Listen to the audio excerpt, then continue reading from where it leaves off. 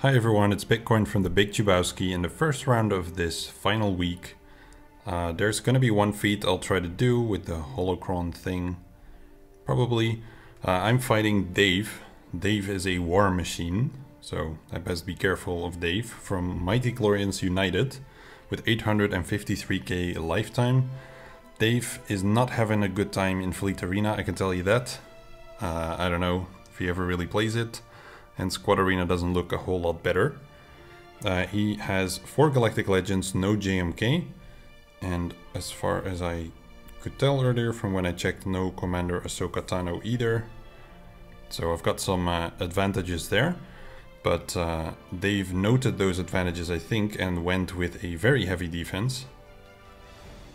And as a result could not clear my defense. So I went over here, first 6 attempts on the General Skywalker. That's probably just a lot of trash thrown in to try to clean it up after the first attempt. So I'm not imagining too much there. Maybe 1 extra decent team was burned there.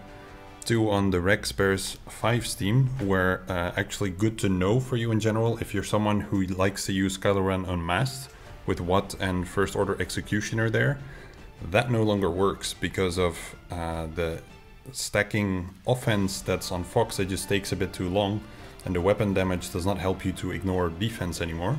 So Fox is out of the running there, and Wampa is a good alternative, but then you need to keep him for that and be aware.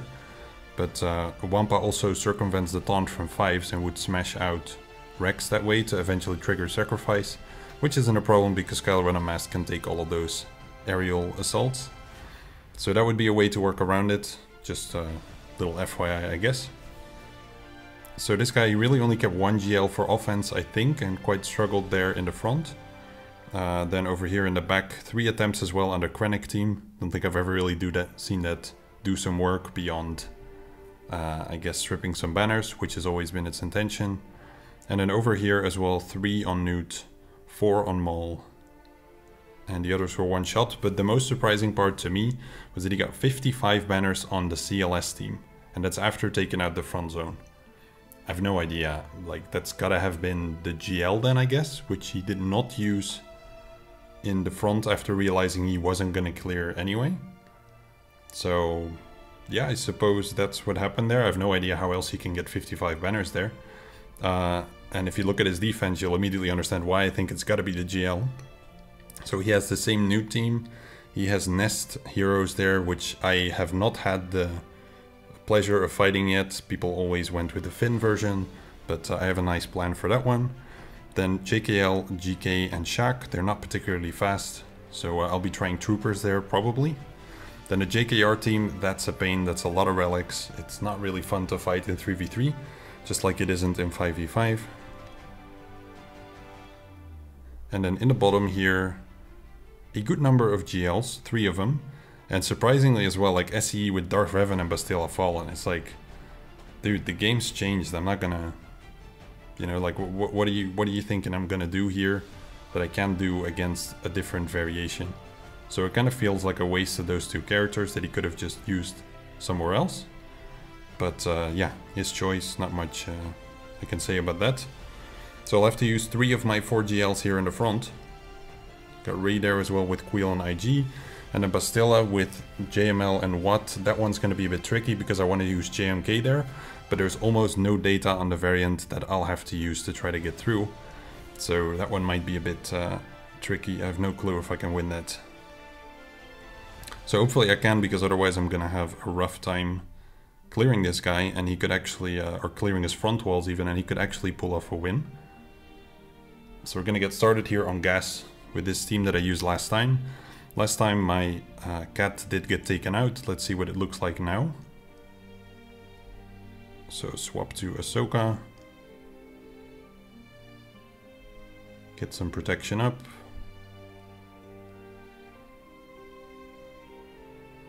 To resist all of that. Now put my protection up. Get a bit of courage going.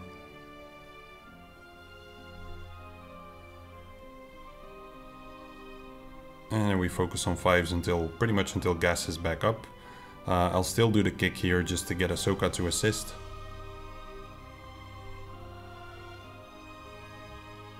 even if there was tenacity up. So now the move is available. I'm not going to use it on 5s.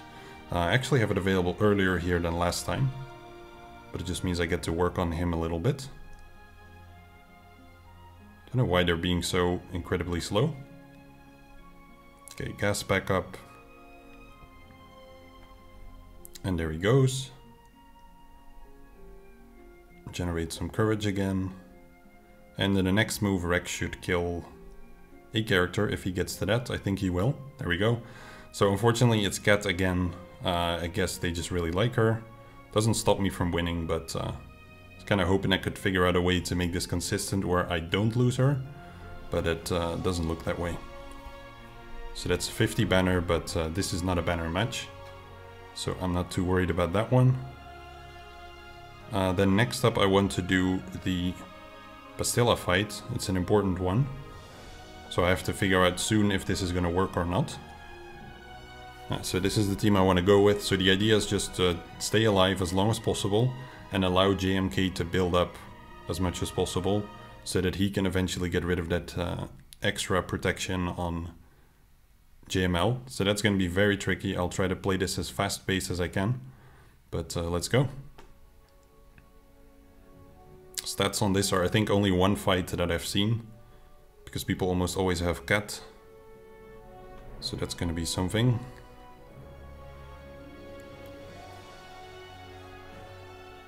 What I could try to do, I suppose, is get rid of Bastilla first. Whenever I have a hit available. Because that cuts out all of her animation time, which would speed up the fight quite substantially.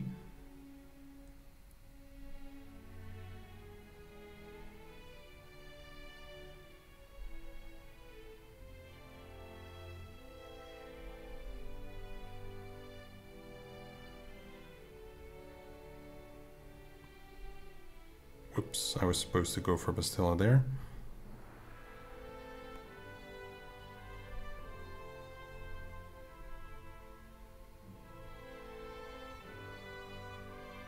Okay, she's lost that bonus protection, that's good.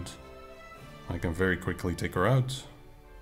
Also kill Watt again to get rid of that animation time. Because it adds up over the course of 4 minutes. Okay, and now go all in on Jedi Master Luke. I think I'm just literally gonna autoplay it and see where it gets.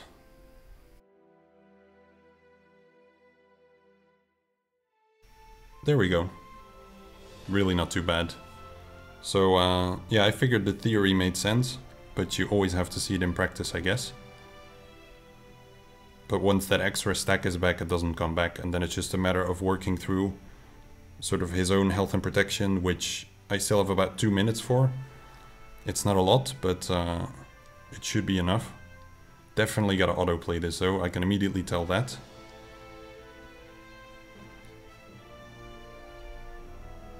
And there we go.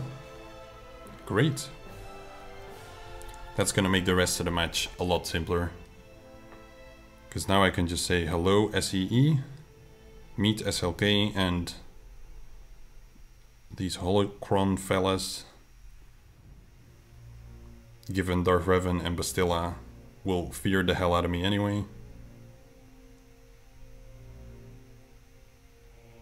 Maybe gone for Darth Revan could have also made sense. It's fine though.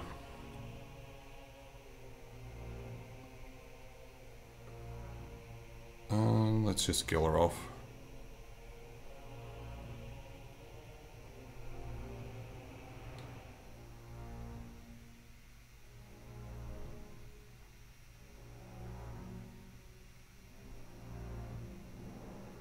Hopefully I can get as much of the round done as possible before Territory Wars, because then I typically don't have a lot of time. It's one of the joys of being a Territory War officer. There's things like making maps that take time. And then there are these other fun game modes like Conquest. Oh wait, sorry, fun game modes. Yeah, that you just gotta spend time on. So this Rey here has, I believe, very low offense. 9.3. It's not very low, but certainly not that strong. So I go in with SEE what, and I should be fine there.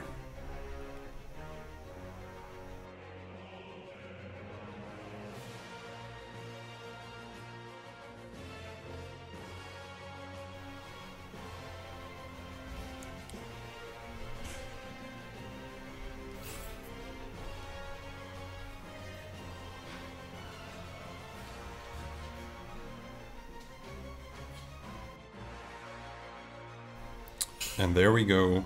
The back wall is looking pretty doable. That shouldn't be too much of a problem, though I might bleed banners on something here. So I'll show you how that goes later.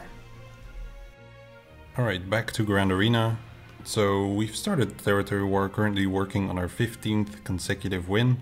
Hopefully we'll get it, that would be awesome. I'm gonna get started on this top wall here, and I guess I'll fight the Nest Heroes team first. So my counter that I like to use with the Night Sisters, it still works on this variant. What I just have to check is kind of like what the health and protection pool on Nest is like, because I can make it work in such a way where I hit her to very low health, which will then feed up my Talzin Stir Meter to overtake their Finn and Poe. And with that I can do a group attack on Finn and he's also taken out, and then I can pick off Nest with like an AoE from Talzin, and then ultimately pick off Poe. So I'll probably drop some banners from Poe. Looks like he missed a mod here on Finn, but I do believe the Poe is pretty fast, so maybe he'll take like a turn ahead of me still. I haven't done the math there, but I'm not worried if that happens. So I'll just show you how that works. Obviously Daka is nicer than Asajj, but I don't need her in this specific case.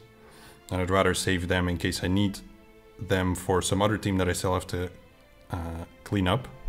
So let's just go with this. So I can slow it down. I should do roughly 110k or something on Nest. 116. So that pulls my Talzin ahead and allows me to do a group attack on Resistance Hero Finn, which gets him killed. Now I get a chance to stun Poe. It's 50%. If it lands, that would be awesome. It didn't in this case, which means I drop a banner. Not the end of the world. And now Talzin here can pick them off as revenge with one AoE. So super easy. What would have impact obviously is the modding on Nest. If she's not tenacity modded, then or if she is tenacity modded, then she's gonna counter Talzin and you definitely drop a banner. Or she's gonna counter Spirit, which gets her hit, because Nest's attacks will always land with a basic. So you would lose that protection too, but you'd keep the foresight. So either way you might drop some banners, depending on the modding, but all good. Alright, get started with this. That. And I've seen some different approach where people wave C3PO because he typically doesn't have tenacity and it stops him from looping a lot, etc. But I personally haven't really adopted it, and I kind of forgot the last time I saw it how exactly it worked. So I don't want to rewatch it currently, but in some of the future matches I'll probably give that a shot, because apparently people are having some more consistent runs with it. So far I haven't really had trouble with this, but that's one of those things where you don't change until you actually start running into trouble, or start fighting people that do have the particular modding that you should worry about. But so far it seems like nobody really remods this team, at my GP anyway. I'm sure at higher GP that it constantly happens. There goes the banner. And his too, I guess. I should have put that on C3PO maybe, so that he wouldn't stealth and I could buy a bit of time here to get the protection banner back. I'll AoE here, though he's got double confuse, which means he doesn't gain turn meter. So I'm just gonna kill here. I'm not gonna worry too much about the banner. It's gonna be a 52. But let's just focus on one-shotting the board, which is gonna get pretty interesting from this point on, because that JKR team, that is something else. Really not fun to fight on defense. Pretty risky to set on defense because it's important against so many different teams. So he has a very fast Grandmaster Yoda, but Grandmaster Yoda is quite squishy. So a lot of people, what they tend to do is just keep focusing on Jolie. But the thing is with JKR and Grandmaster Yoda around, they keep buffing him and giving him turns. And that allows him to keep reviving. So actually the real goal is to pick off JKR and Grandmaster Yoda first. Or just JKR and then get it down to Jolie. So that you can focus on him without him constantly reviving or being protected. So I'm gonna play this fight pretty fast. I probably won't talk too much. Because that's gonna lead to timeouts. I could also use JML, but I'd like to pretend that I don't have JML and am forced to use this option. And then see how I actually do with it.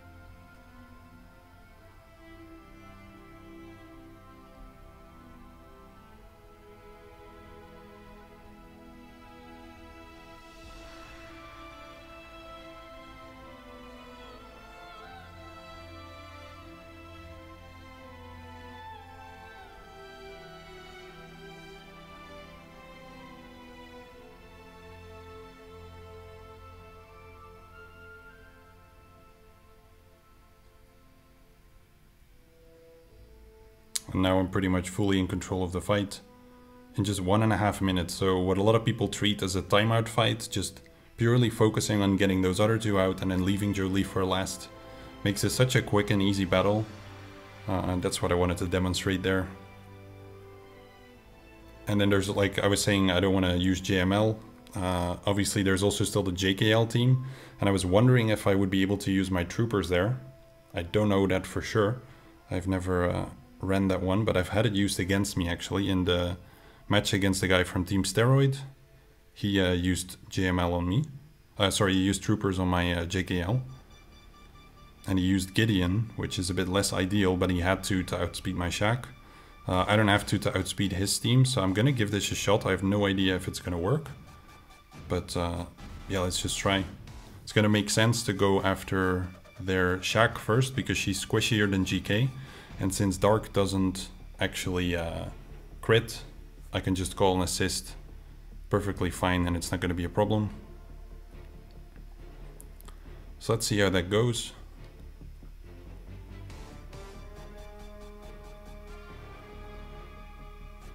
So mark on Dark. But then again, I could also do a group attack on GK and just take him out. That does seem a bit nicer to me.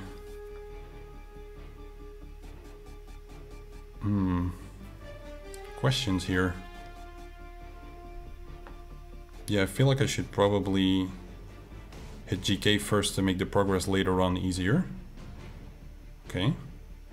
Now do a group attack on her. Because I'm gonna do a double basic here.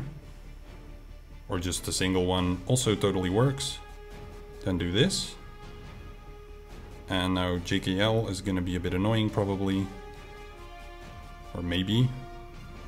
I think one basic here should get the job done. Yeah, there we go. So super easy to take out as long as you have the modding to be faster than Shack. A lot of people think that if they run GK in there, they can ditch all the speed on Shack, but that is absolutely not true. So there you go. Just had to kind of figure it out on the spot, but it's not too complicated. Just be careful of how fast Shack T is, and then you're fine. Now the new team, that's another tricky one. I think I'll probably save that for a bit later and go take out some teams in the bottom here. So against Grievous, that's where I'll be using my bounty hunters. I think last time I lost one of them. Don't quite remember. But it still looked okay. So let's see what they do this run.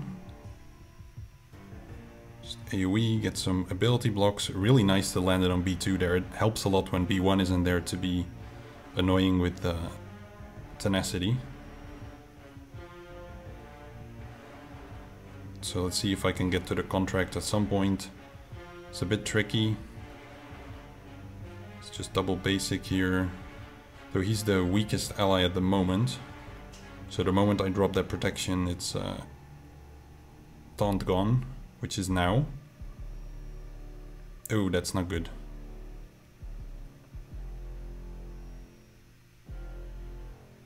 Great to not get attack from B2 there. I think I'm at like 80%-ish. Yep. So this is okay, because this is going to kill Boba the first time, and I'd rather time that now. Oh, damn, that's bad.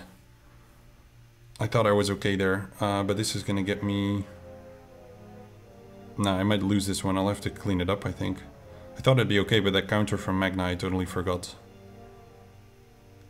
Because he gets payout here, but it doesn't really do much. He does get his life back if I kill here, so... Kind of feel like I shouldn't risk it and just execute, but it's a Relic 8. Like, surely the AoE is gonna do the job. Yeah, there we go. Okay, great.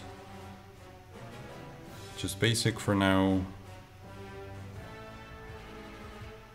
And, just keep up the basics, I think. Though no debuffs are gonna stick, so I might as well just shoot. I guess that's the only buff I really get to benefit from. So this one certainly looked dicier, but still worked out. I could definitely see this lose though. So in this case, like, going for Droidica is tempting because of his shooting thing, like the stacks that he can build up, etc. But Wampa is way more important, because if Wampa gets into that kind of stronger mode, you could really end up in trouble. I can gamble for a stun here, and I will. Unfortunately didn't get it. Let's just buff up. Dispel.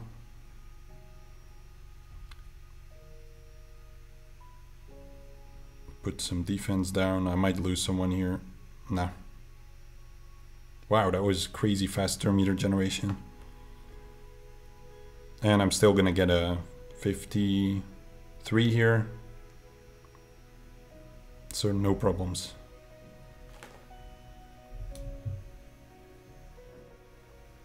And if not, then this is a good match to learn it in, because I'll definitely clear this guy and he doesn't clear me. So start with a Force Crush. It's gonna piss off Biggs, who decides to immediately be a little baby and overtake me. Even though I feel like I should have way more turn meter here than him. But apparently not. 61k, that is just sad. And this damage is also not very good either. 18k, really? I mean, she's a tank, etc., I know, but that seems really quite bad.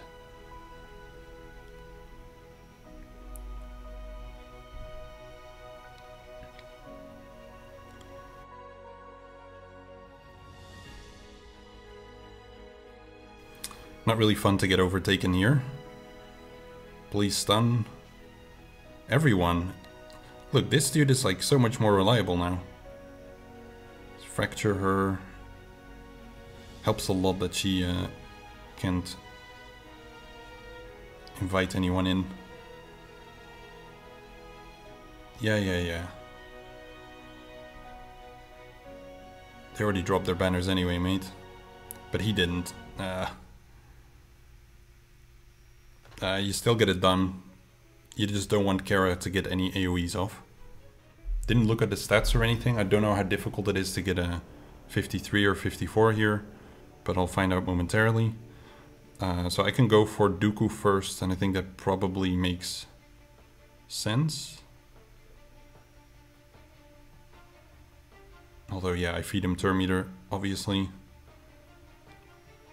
No, what I said there doesn't make sense. I need to kill Maul first. Very important, because he can daze, and daze would be a big problem for my team. Even though, yeah, I do have a cleanse. You really don't want to end up dazed. It's also obviously the easiest to kill, so that certainly helps. No crit, that's a pity. I figured the dispel would happen first and then the damage, but maybe that's not what happens.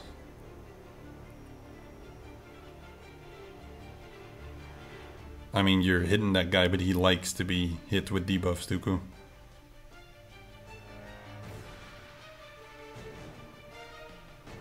He enjoys it. Let's pass it over to him.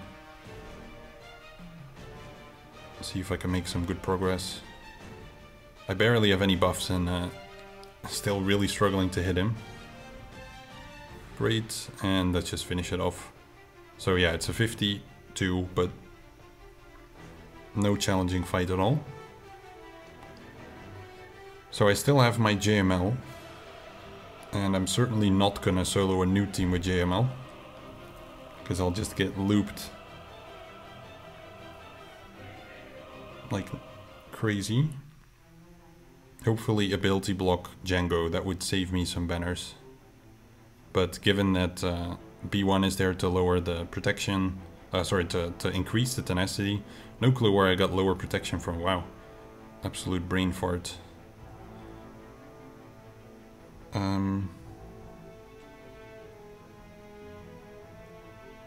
Where is her stunning thing? That's just in a unique, right?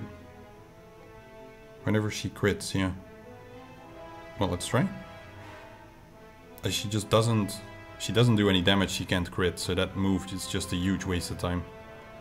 Well, then we can do this and call Qui-Gon Jinn. And let's keep an eye on what he has available. And I'll probably just go for B1 first, because I don't need to stun Newt at the moment. And then it makes more sense to call Qui-Gon Jinn, because he has the turn meter manipulation with all those basics. That's pretty much why I brought him. Yeah, that's not too useful, so again, just call him. JML whenever it makes sense. And now I can ability block and control that guy. Oh, I was not expecting to kill Newt there. That's a bit annoying.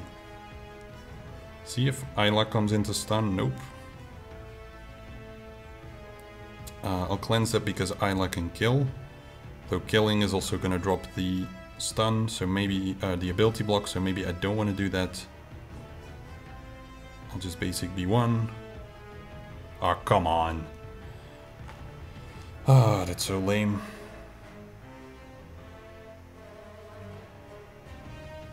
Beat him up. Maybe I can get my protection banner back here. Please stun. Resisted. Alright. 49. Well, it's down. Bit depressing though. Sending in a GL and then coming out with a 49. And he's literally just Newt. Some people do like to call him GL Newt though, so I guess that's where he got his name from. So no Zeta on Phasma means destruction.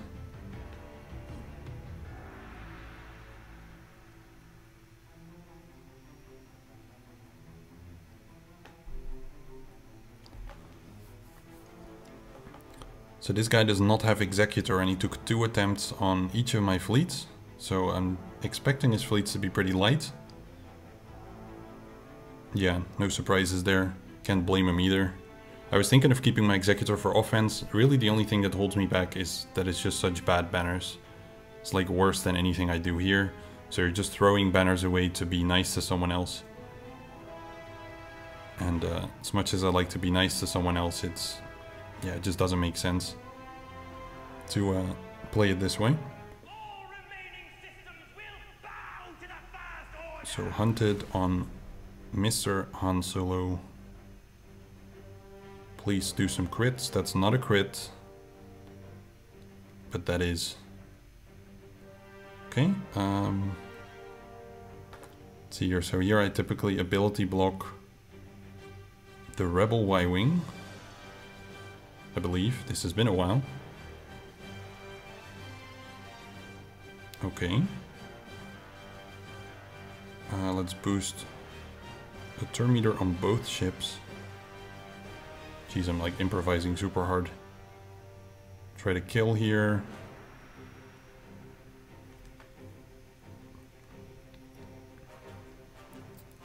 And then this guy comes in, calls the assist to kill this.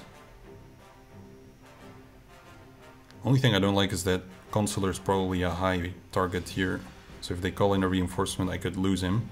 Fortunately, it doesn't get to that, I think, although... Yeah, okay, he survives, that's good. It's actually good to know. But they certainly like him. So let's just buff himself up, see if we can get him to live. Awesome. So Sergeant was wasted, now it's just a 63. Made it to Kyber though, 2 rounds to go. All wins so far this season. And then over here I can use my negotiator.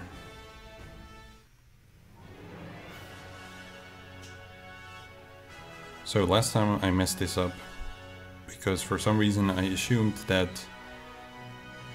the turn meter gains are on 5s as basic, but are on the unique, so even if you spec they still gain turn meter. So with that in mind, I'm just gonna hit the TIE Bomber here. So let him put up his taunt.